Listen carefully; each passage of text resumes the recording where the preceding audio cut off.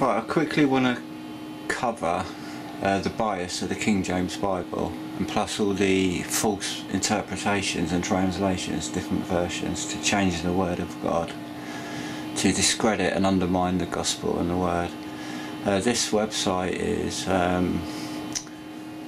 Bible, King James Bible, or Bible search engine, and it's by the Salem Web Network, Salem Witch Trials. That was my initial thoughts, but I just want to show how biased it is. It's on the King James Bible search version, so it's on Bible versions. I've selected King James, and I've put in "before Abraham was I am." So I'll press find, and it's brought me up the NIV version, not the King James version. It does that every time when I use it, and I specifically choose in the Bible box, Bible versions, and then I'll go down and select. There's all the different corruptions. Some are from the original text, but some are perverse from the Catholic text. You can investigate which text is which, and there's no King James on here, not that I can see. So let's find the King James version.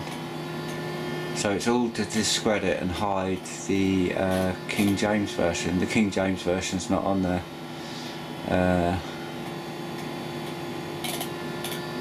There we go, there it is. And it will take me to the page I was at where we started, and then it takes me to, let's try it again.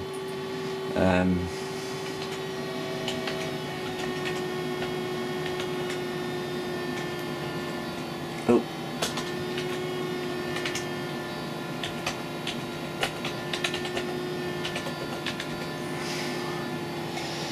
Let's see if it goes to the NIV version again. No, it's taken me to the King James version this time. But the first time, on the same search page, it takes me to the NIV, which disrupts when I'm searching for scriptures. If I go to compare translations, and if I put in butter and honey,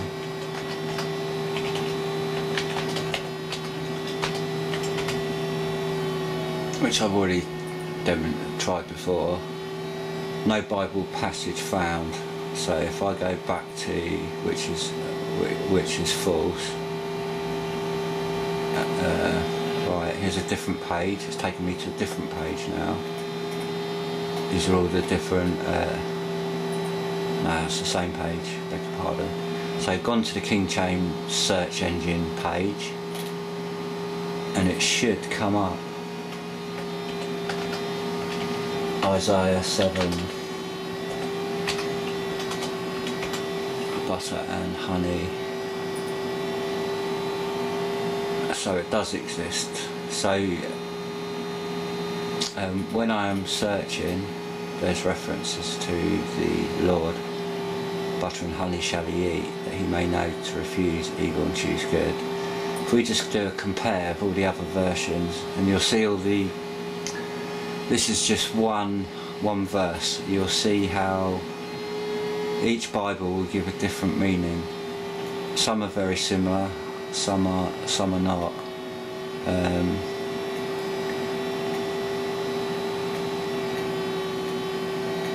ESV, he shall eat curds and honey. You might think that's the same thing, but it's not the same words.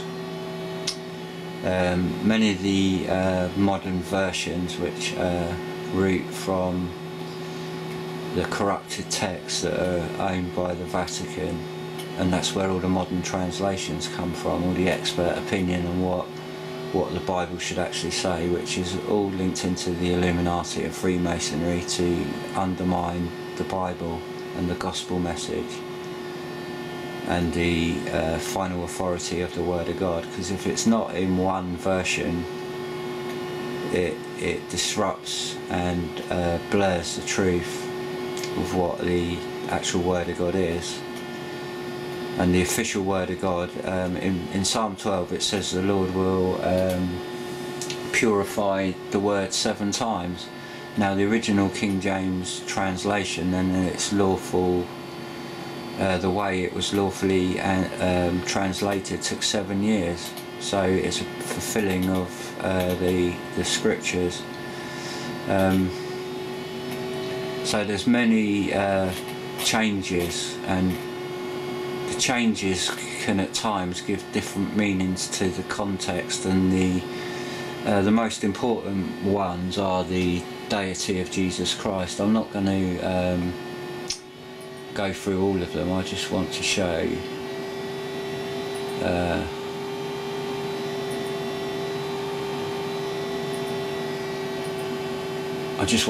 the differences in meaning, and I'll go to a chosen verse that I noticed the other day that had different meanings. Jeremiah verse what? Chapter 1, 6 to 7, 5 to 7.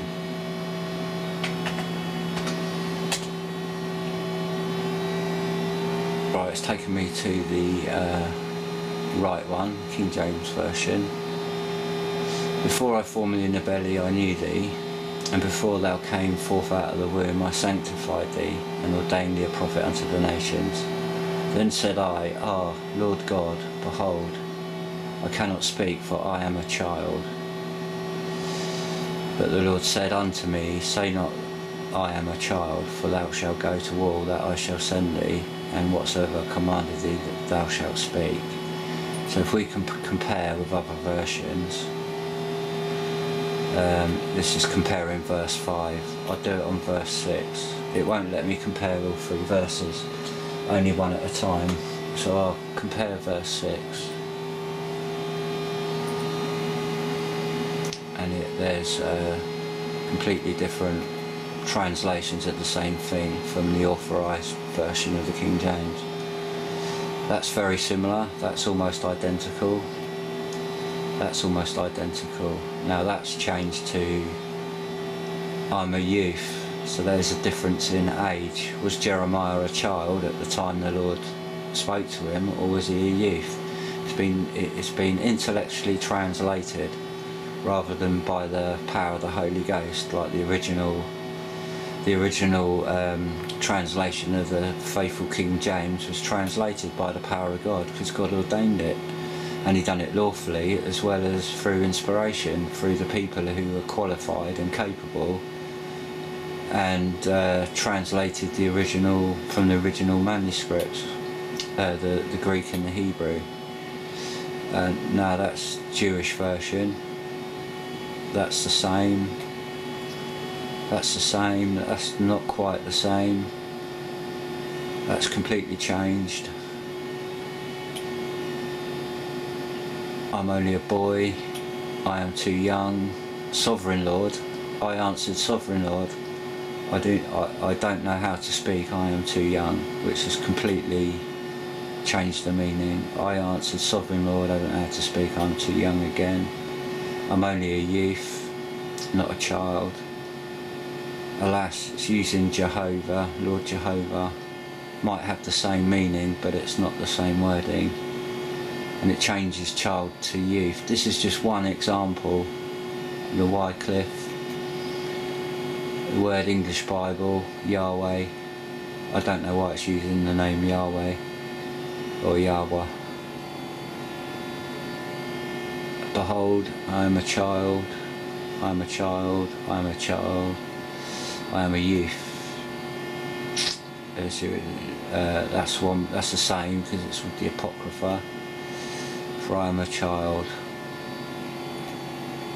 I'm a child, I'm a child, I'm only a boy, I'm only a boy, I'm too young, I am a youth, I am too young. So there's lots of different versions of the same thing. Let's try again quickly. I could use better examples. Now in other translations whole chapters have been removed in Book of Matthew. The meaning of the Lord's deity and God, his authority and being a member of the Godhead is changed. So it twists the scriptures, it distorts the word of God. So we have all these different phrases of the same meaning. There's no mention of sanctification, that the Lord sanctified. Let's get the original translation. That gives sanctified. Right. Before I formed in the belly I knew thee, before thou came forth out of the womb I sanctified thee and ordained thee a prophet unto the nations. So that's important, sanctified. Not many versions. That's consecrate. Now you could argue that may mean the same thing, but it could be changed to mean, interpreted to mean something else. The point is it distorts and gives you many different versions of the same thing. Now there can't be, it can't be intellectualized, it cannot be interpreted to mean one thing in one Bible and another thing in another Bible. So all these efforts are simply to undermine the authority and confuse the people who hold to these appointed you as a prophet. There's no mention of sanctification in the NIV. There is in the New King James Version, but the New King James Version doesn't come from the same text as the Old King James, the authorized King James. So we've got all these different meanings to the same original scriptures. And at one time the only Bibles in existence were the ones preceding the King James, and the King James that was commonly used throughout the world. I can't say the Catholics use that, but when the Bible became popular and people had access to it, it was predominantly the King James Version, which is the authorized Word of God. We've looked at that verse. Just look at verse 7 quickly, just to show the differences.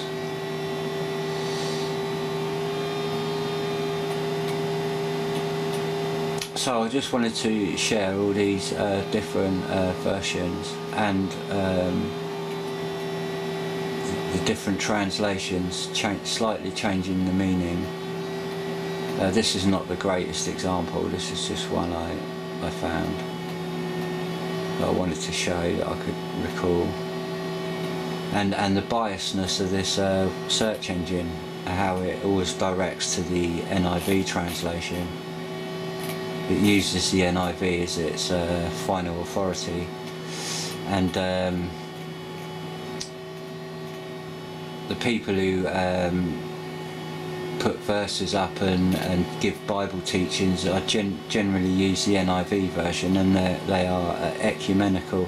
They're associated to Roman Catholicism under the churches together, the interfaith. Let's all get along with Muslims and Hindu, and let's not confuse and contend for the Word of God. So it undermines the power and waters down the Christian, the person who holds to a version other than the original. And if you investigate this, people have done some research and thoroughly pointed out which verses have been omitted and which words have been changed, comparing it with an original King James Bible faithful translation.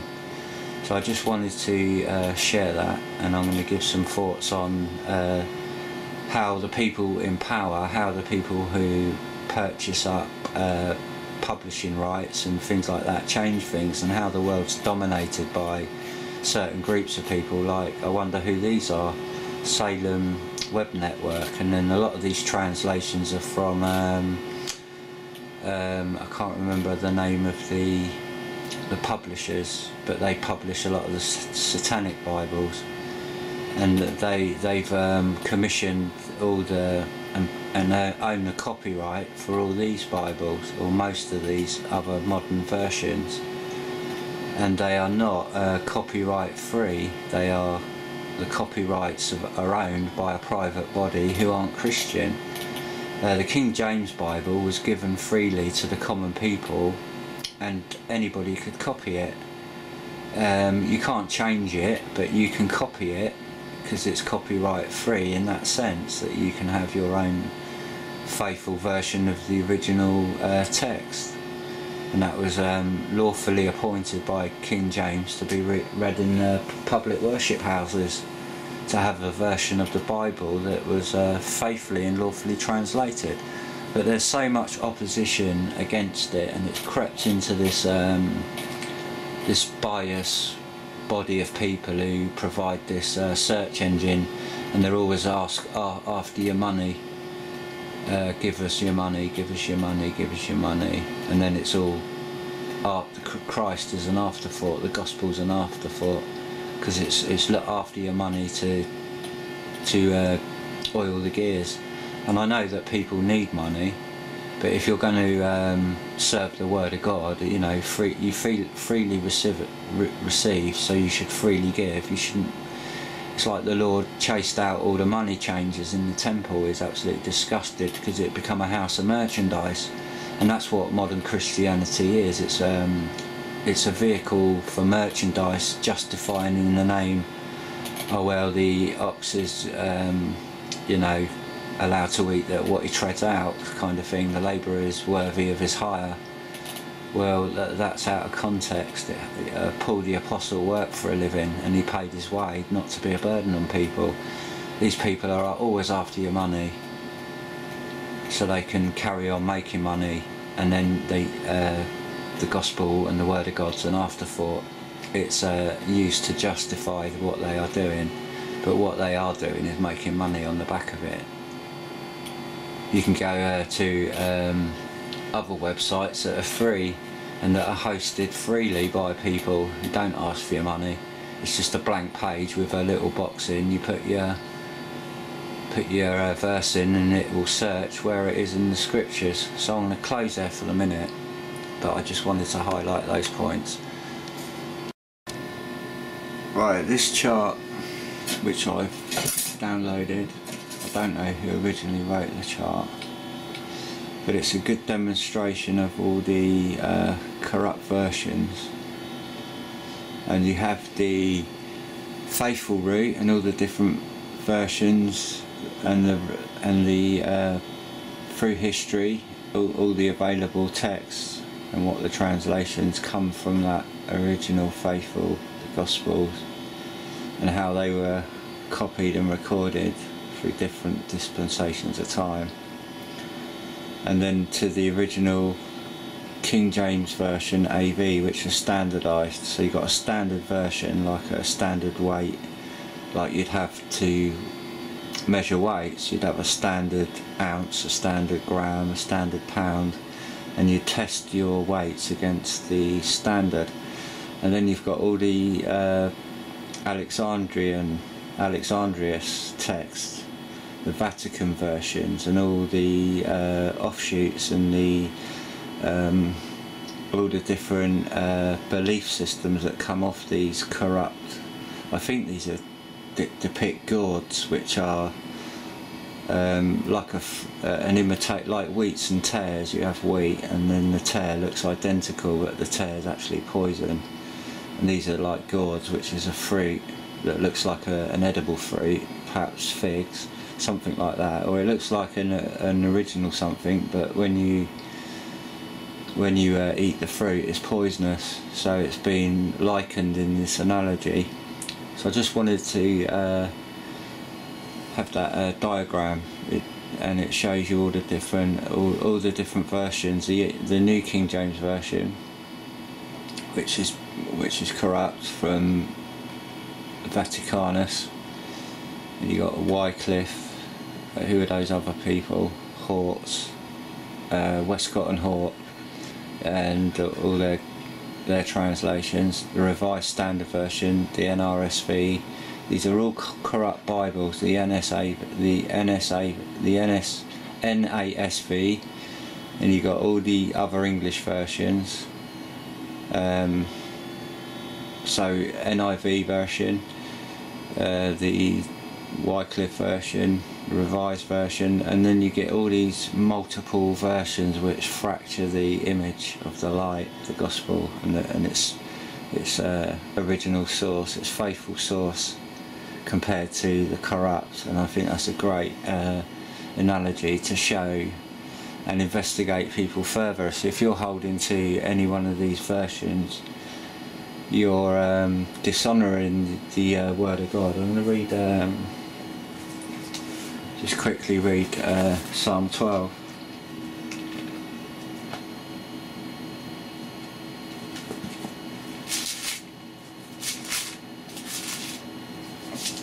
And I'm going to share, then after this, I'm going to share just some things that are changed in the dictionary, changing meanings of words. Psalm 12, help Lord, for the godly man ceaseth, for the faithful fall from among the children of men. They speak vanity, every one with his neighbour, with flattering lips, and with a double heart do they speak. The Lord shall cut off all flattering lips, and the tongue that speaketh proud things. Who have said, with our tongue we will prevail, our lips are our own, who is Lord over us? For the oppression of the poor, for the sighing of the needy, now will I rise, saith the Lord, I will set him in safety from him that puffeth at him. The words of the Lord are pure words, as fire, silver, tried in the furnace of earth, purified 7 times. Thou shalt keep them, O Lord, thou shalt preserve them from this generation forever. The wicked walk on every side when the vilest men are exalted. Now, that scripture is so relevant today that every passing day that scripture becomes brighter and brighter, in my opinion, and by the light in the holy word. The Lord's word is pure, and you get all these intellectual professing lips, you know, it's this version, it's that version, all these intellectual opinions. Oh, you need the Greek, and you need somebody who can read Greek to translate it, or Latin, or blah blah blah. They're all liars, they're all flattering lips, thinking that they can outthink God and the pure root. You know, that's even got 7, 1, 2, 3, 4, 5, 6, 7. The Lord will purify it 7 times. So there's been 7 faithful versions, get to the King James, and then I haven't researched this, but I heard a quote saying that the Bible, it took 7 years to translate it, and that was done by lawful points, by having groups of people translating the Bible to come up with a lawful agreed version. So it was lawfully done by gathering of evidence, and then all that evidence stacked up and agreed with itself. And then it was authorized and canonized, and anything that didn't fit, like the Apocrypha or all these other books, the other Gospels that were held to in history, were rejected because they didn't match. There was different versions and corruption in the text which come from this root, this evil tree, so they were dismissed as lawful canon. And what was left in the King James version is the faithful standard that, in my testimony, and I prayed about it, so if you're not sure, you ask the Lord, trust in the Lord and ask him to lead you, and research all the available knowledge and research that's been consistently done through the ages, showing the same thing, the Textus Receptus, from that original line, and coming to the faithful standard of the King James authorized version of the Bible, which is the Word of God. All the others are corrupt. So I'm going to close there and move on to my next part. Right, I've moved on to I want to highlight some subtle changes in meanings to words. And these are very subtle, and just a few omissions and additions in different versions of different dictionaries. So I've got a HarperCollins dictionary somewhere which is different again, but I'm going to share just a few changes. There's a Webster's, that's the New World Dictionary. It's not the same as the old one, but it's similar, and an Oxford Dictionary. And I'd just like to give some thoughts to people who've not considered this before, how now the devil is the author of confusion, and he's the prince of this world by default, because people don't believe in Christ, and the devil's biggest lie is he doesn't exist. So anyone who's not living not living righteously, is by default serving the devil, whether they knowingly serve the devil to corrupt, or whether they're just criminals or dishonest or disingenuine with disingenuine motives. They are serving the devil.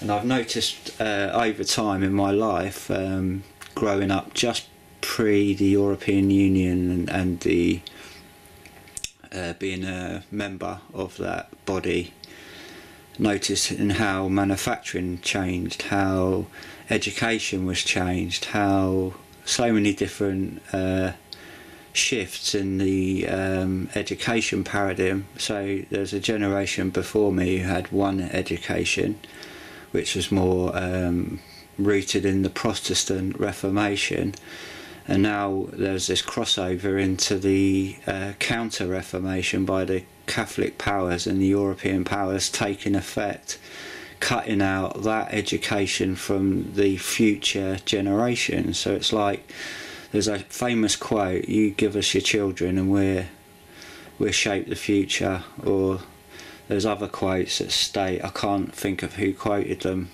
originally, but if those who control the present control the past, and therefore control the future, because they can change history and they can rewrite history. And I just want to highlight and point people in that kind of direction, that these things are actually have subtly been taken place over generations, implementing and taking the eye from future generations off of the main roots of our history, the important things of our history, which they are trying to keep from people, which is really it roots into the Protestant Reformation and the kicking out of Popery.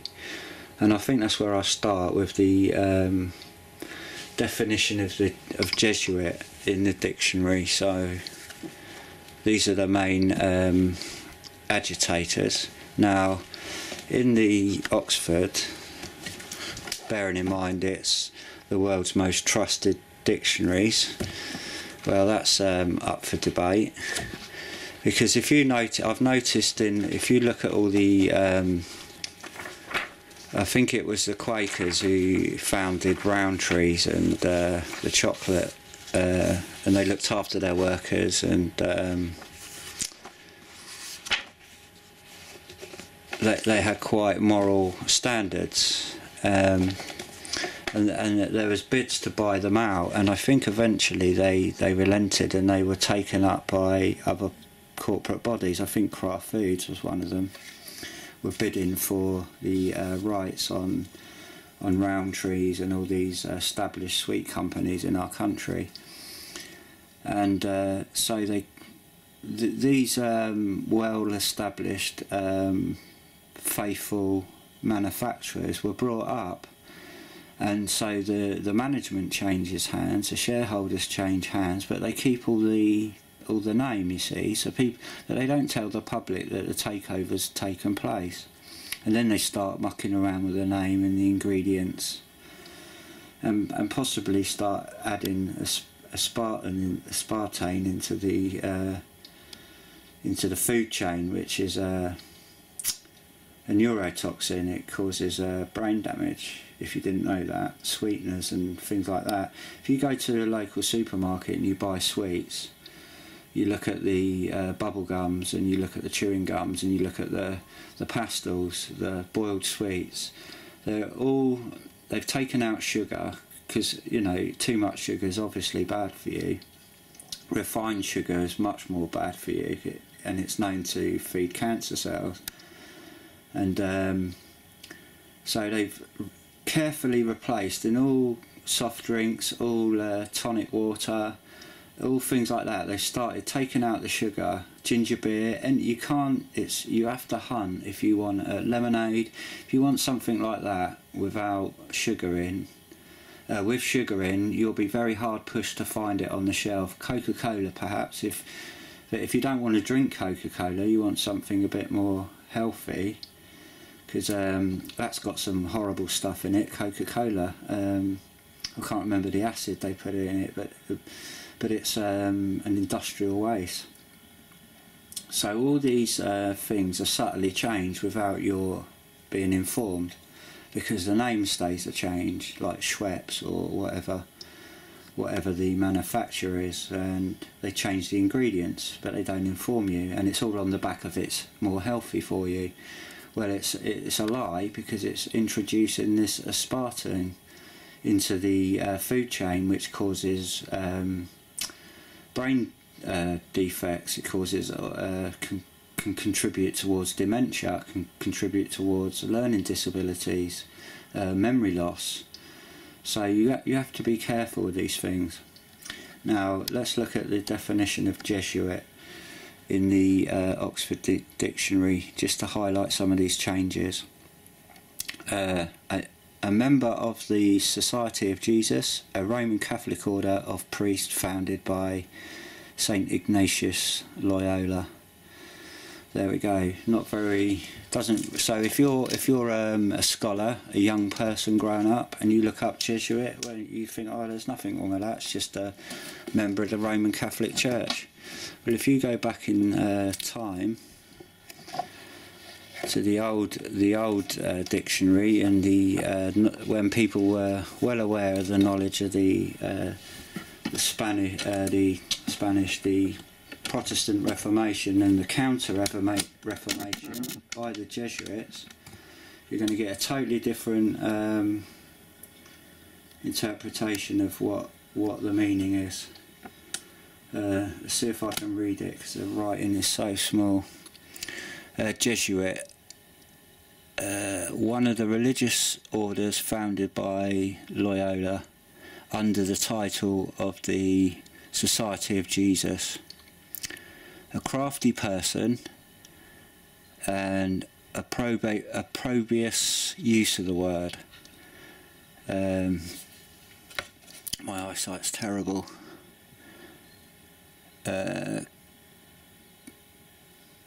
Peruvian bark, called because its medicinal properties were first made known by Jesuit missionaries. Jesuitic, pertaining to Jesuitical. The Jesuits, designing, cunning, offensive. I can't read that. Oh, offensive sense. Manner, offensive manner. Jesuitical, Jesuitically, Jesuitism. Principle and practice of the Jesuits, cunning, deceit, offensive use of the word. So the Jesuits were well known in history for their cunningness and their changing of things and twisting things and infiltrating schools, education, politics, having a intelligence body to handle people around them, to influence people, to change their minds, to corrupt through their machinations, their cunning machinations. Well, let's look at some more words. Now, Holocaust. This is the original, an ancient definition.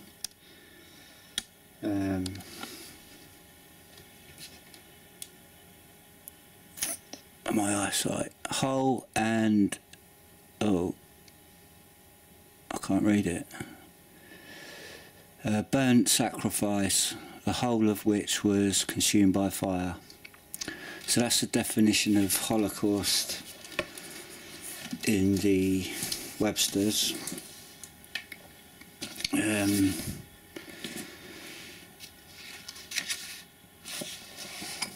the Oxford, I think it's pretty much the same, but some dictionaries, and if you mainly on search engines, you'll get a stripped definition.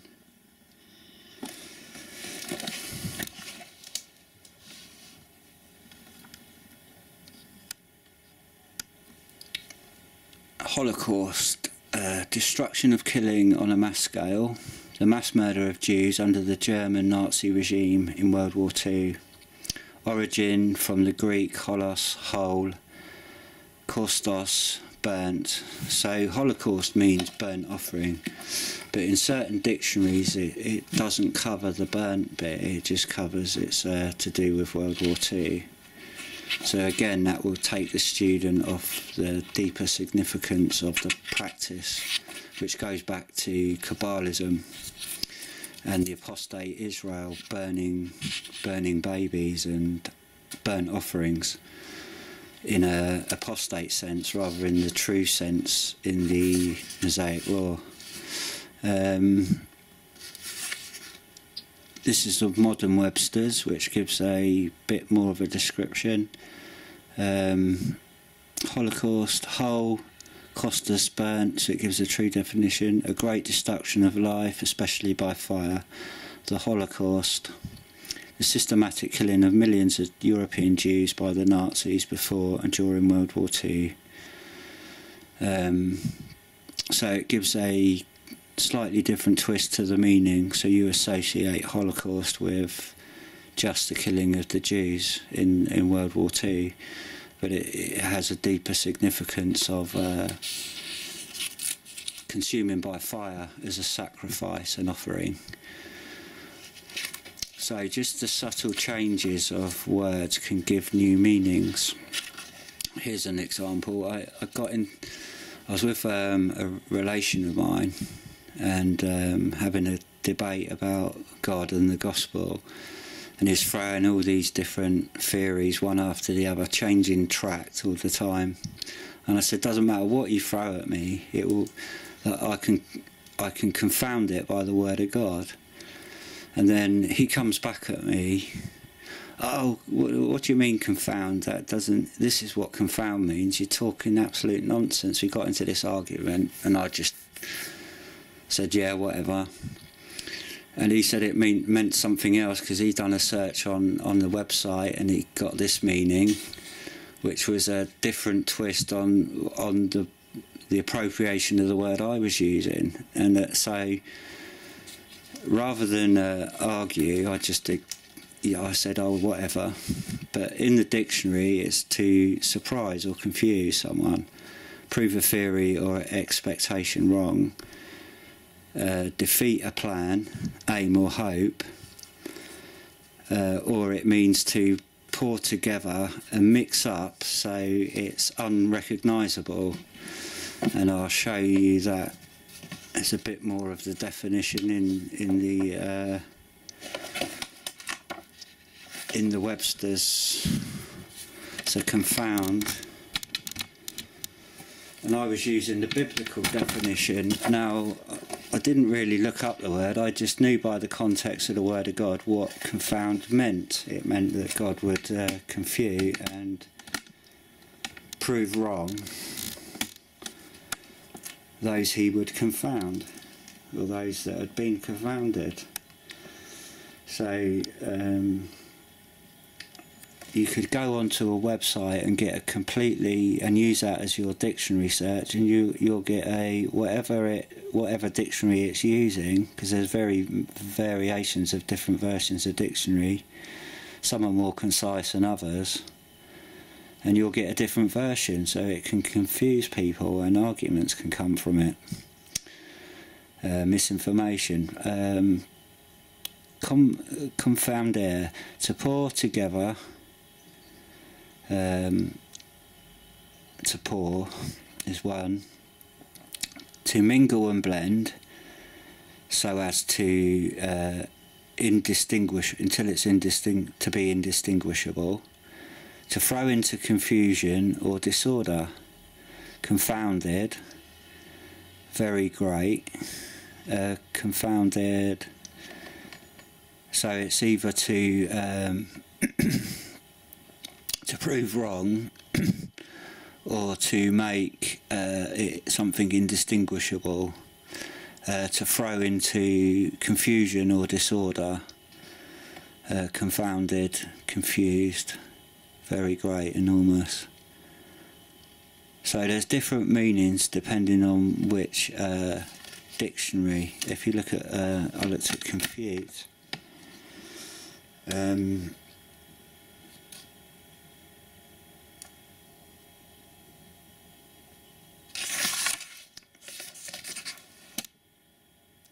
To put to silence, to disprove, to refute.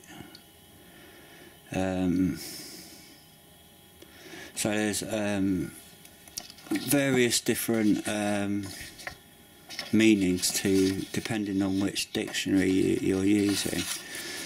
Some words have been added, like paranoia. That's not in any of the old dictionaries. I wanted to show another word which is been known about, and the meaning and the cause is dissociate. Dissociative, dissociate, just to show that it was known in the 1700s, which basically means to separate and cause disharmony. So trauma-based dissociation, trauma-induced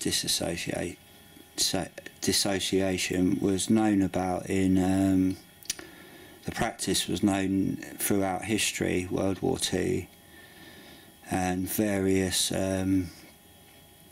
occultic practices knew about trauma conditioning a child so it breaks it and it compartmentalises its memory of the trauma and resurfaces in a coping, in a heightened state of fight or flight response. So it's living in a nervous condition, but its trauma is locked away, and the more times it's trauma, the more compartments you can create, and that's how they learn how to program people.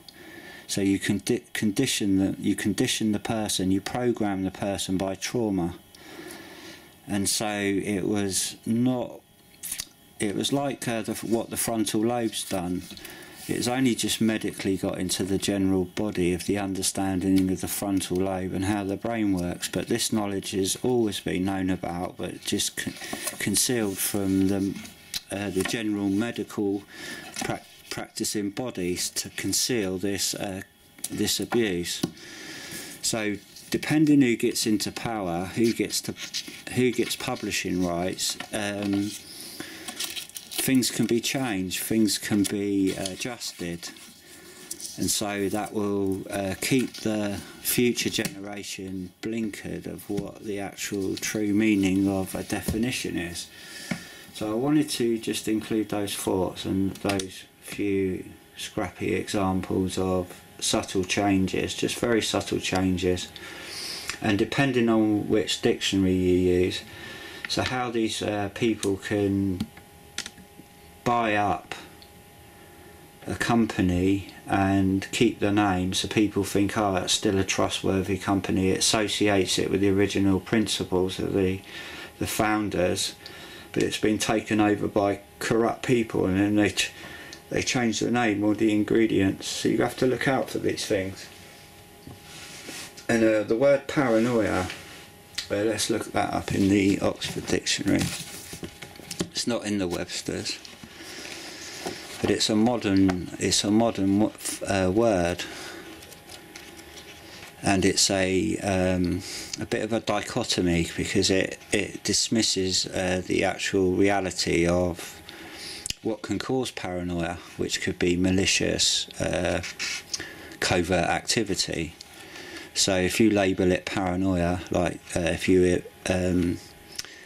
you're labelled a homophobe or a racist or an Islamophobe. It's to conceal a more sinister agenda.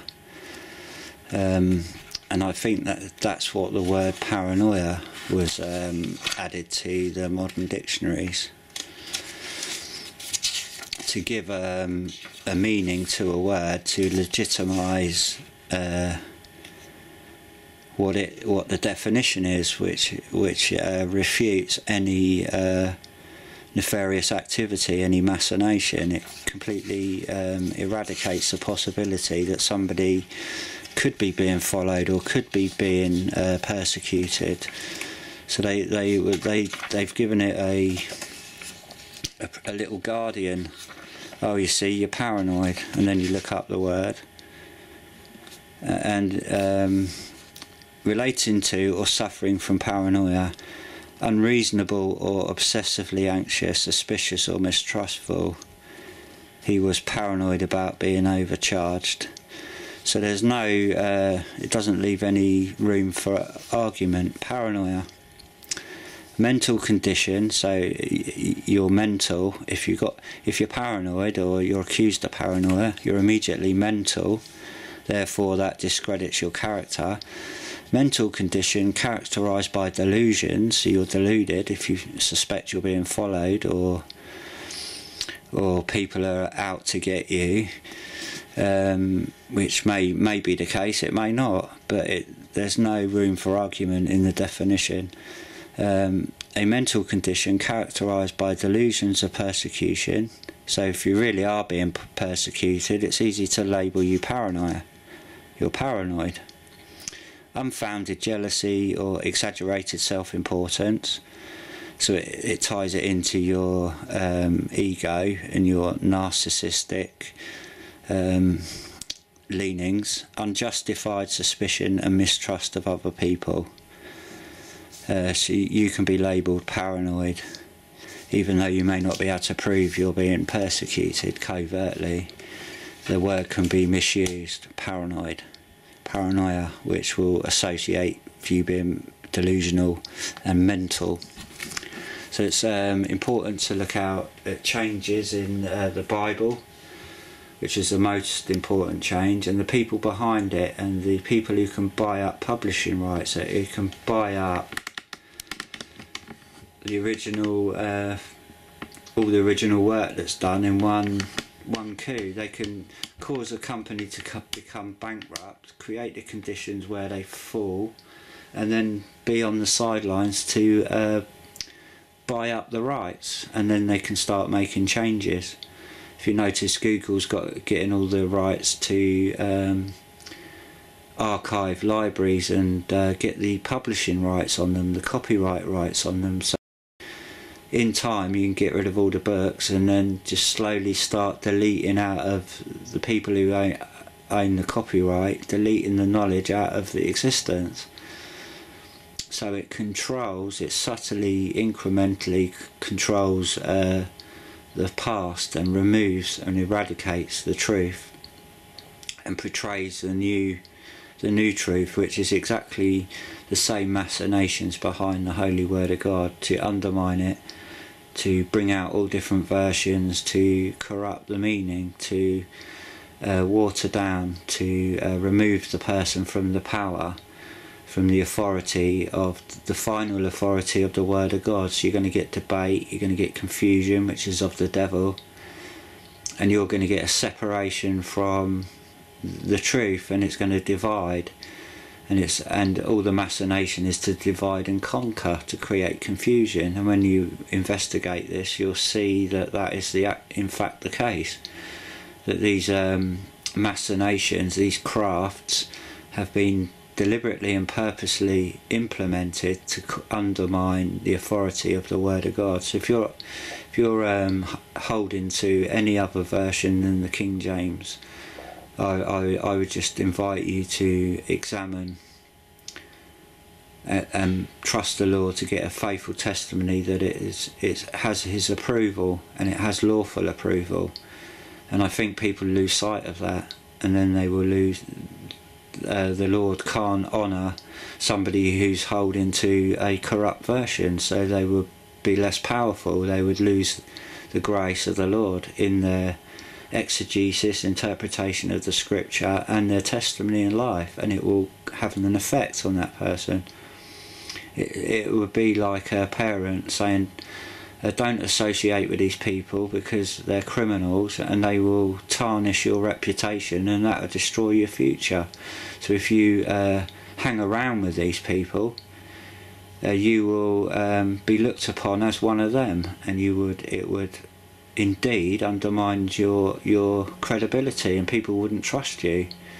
And it's like the same with the Word of God and all the ecumenical interfaith systems. If you're associated with one of these people and their Bibles, what you need to realise is that the people who run these bodies aren't in fact Christians. They're paedophiles, they're Satanists, and they're in bed with all these criminal corporate bodies, all these occult bodies, all these fake churches, all witches, all wizards and diviners, and all sorts of dross, all the bottom of the barrel. And no matter what Christian face you put on it, having any association to this will affect the person's testimony in their life. And they will be powerless, and they will be compromised and yoked and guilty of taking part of those sins. So if you're holding to something, you're directly or indirectly giving it your support. You're giving it your okay. You are certifying it. You are stating as a living statement that it's okay. It's not corrupt. So if you're holding something that is corrupt, you're supporting it, and an ambassador for the error rather than an ambassador for the truth and the faithful Word of God. So I'm going to leave those thoughts and close and invite people to examine these things for themselves. And if you're an unbeliever, I would just clarify what the Word of God says: to repent, to believe in Jesus Christ, in his death, burial and resurrection, and to trust in him with all your heart and believe, and he's faithful to promise to save you, and you would be born again and receive his Holy Spirit. You will receive his love and grace in your heart, which you could not obtain for yourself, because we're all sinners and we're all unrighteous, and the only righteous person is God. The only good person, truly holy, is the Lord Jesus Christ, and God the Father, God the Son, and God the Holy Spirit. And we've been created for eternity, and if you die in your sin, you'll be shut out from his presence forever. And the only way into heaven, into that kingdom, that future promise, which is eternal. So it doesn't matter what unjust life you've got, or whether you think God's unfair. God's created a purpose that we can all know and have a eternal life. It's a free gift, and that free gift only came by way of the Word of God, who became flesh. That was Jesus Christ, and he died and took upon all sin, suffered all sin, and suffered our death for us on the cross. Died, went into the grave, went into the ground, come up the third day, and re-entered into heaven to make a way for us to have a portion, have an inheritance in his kingdom, which is a heavenly kingdom, which is righteous, which is fair and just and holy. But we can't enter in by being corrupted, so Jesus had to die for us so we could receive his righteousness, his holiness by grace, through faith alone, in his merit alone, his grace alone. And I'll close there and invite people in the name of our Lord Jesus Christ. Amen.